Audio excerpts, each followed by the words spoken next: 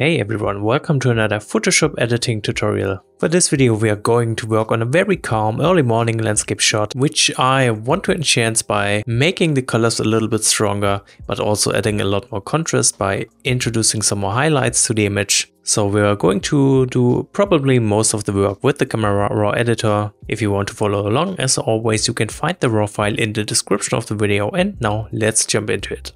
So here we have the raw file. Up in the corners you can already see some vignetting going on from the filters I have attached to the lens.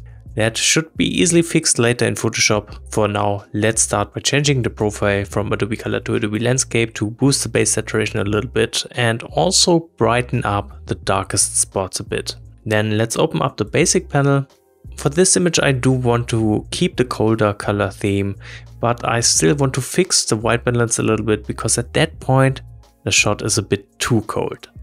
So I'm going to simply increase the temperature. I'm just going to increase a little bit because, as I said, I want to keep the blue tones but just make it a bit warmer. I'm not going to touch the tint, so let's work on the exposure.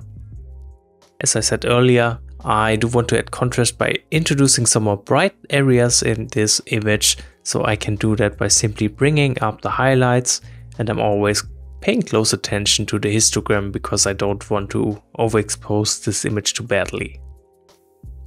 I think that is looking good. Let's not overdo this right here. For some more contrast we can bring down the shadows. Of course, due to the vignetting which is going on in this image, there will be some underexposure shown in the histogram, but of course that's just for those very dark vignetted areas. So let's continue by introducing some whites. Again, this will just help with the contrast and make the brightest areas a bit brighter. So that's looking good. Not going to touch the blacks, I guess, but I do want to introduce some texture just to give this shot some more sharpness. I'm skipping over the clarity and the dehaze, but I do want to bring up the vibrance just a bit. I want the shot to be saturated, so this will help. So here we have the image after the base adjustments. The added highlights do change up the image quite a bit. I think it looks much better this way, with that boardwalk just leading into the highlights. Now let's enhance the shot some more by applying some masking. And for this shot I actually want to try some of those new masks. For example, let's choose this objects mask. I do want to select the boardwalk, so I guess all I need to do is to just brush over this area and hopefully we get a good selection. That is looking decent. Of course the very near foreground is not included because that's just too dark, I guess. So let's just add a brush and I'm going to paint this in manually. Okay, so what I want to do on this boardwalk is to just raise the highlights all the way up, and I'm also going to add some temperature.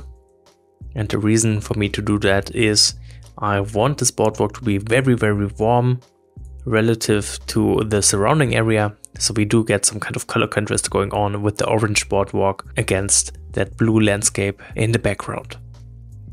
I can further improve this effect by bringing up the saturation, just like that. Let's see, maybe I can play around with the temperature some more, but of course I don't want to overdo that. Let's go with something like this. And finally, let's add a little bit of clarity just to make the boardwalk pop. And that's it for this mask. Then I do want to work on the sky, therefore I'm using a simple linear gradient. Just drag one down like this. And the reason for me to do this is to simply bring down the exposure and thus just make the top part of the sky darker. Perfect. Finally, let's create a radial gradient just above the water surface. I'm going to make it rather thin.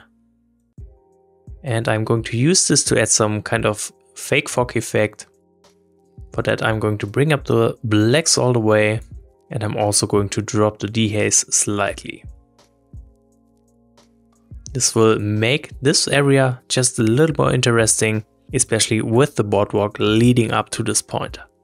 And that's it for the masking. So let me deactivate it so you can see the difference.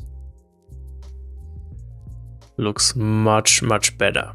Then let's do a little bit of color grading.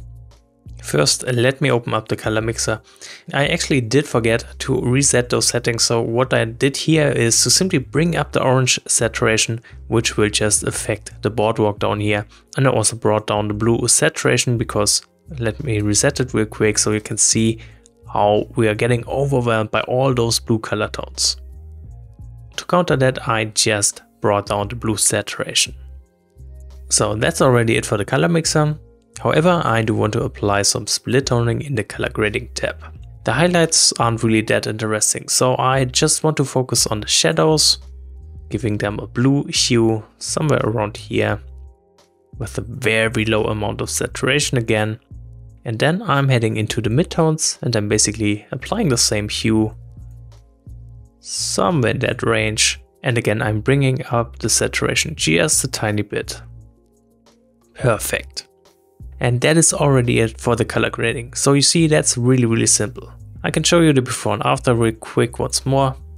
So while we do have some more intense colors, we also have some more color contrast going on with that boardwalk just being a little warmer than the rest of the image.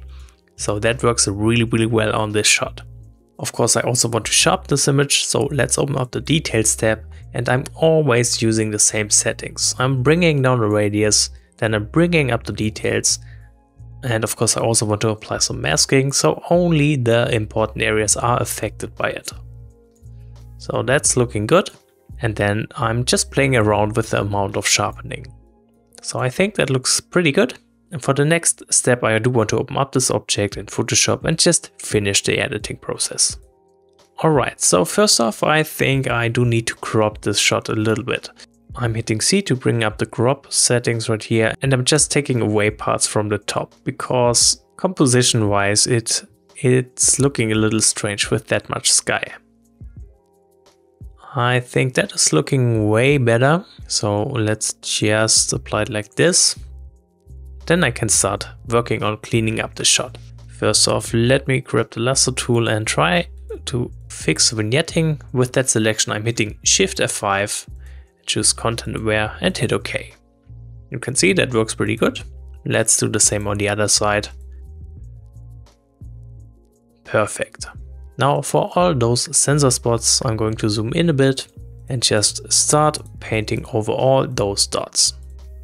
By the way, I have finally cleaned my camera sensor, so for the next upcoming videos, I hope I can skip this step.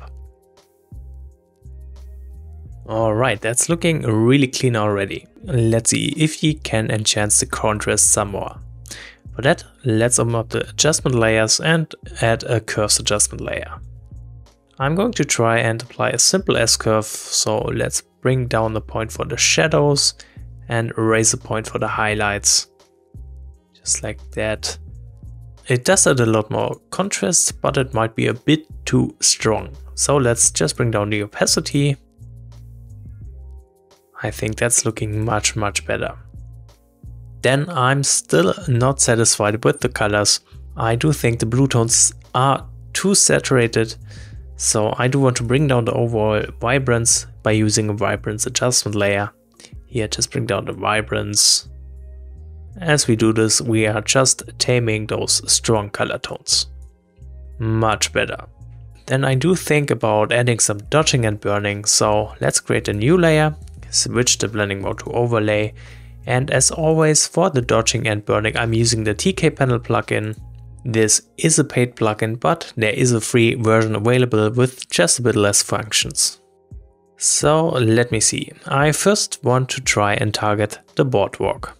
To be more precise, those orange color tones of the boardwalk. I'm going to do this by hovering over the color button right here, and here I'm going with red. So at the moment this mask isn't covering enough of the boardwalk for my taste. Still, let's go activate the layer mask mode and go apply the red color selection as the layer mask. What I can do next is to just modify by expanding that mask. I'm clicking on that button a few times and you can see how we can nicely select a little bit more of it. Alright, so with that selection, I am going to grab the brush tool by pressing B. I'm going to set the brush opacity to a lower amount, and I'm going to set the foreground color to white. Then let's just brush a bit over those color tones on the boardwalk. And you can see how we can easily brighten up those specific color tones by just doing a bit of dodging here. Looks so much better.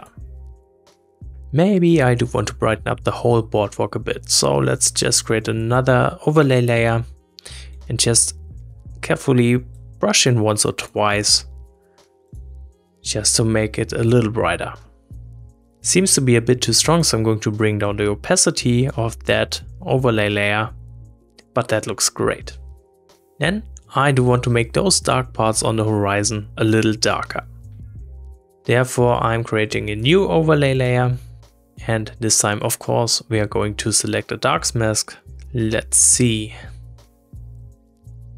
I think the darks fall looks pretty promising, so I'm going to use that on the overlay layer. And now with the black brush, let's just make those hills in the distance a little darker.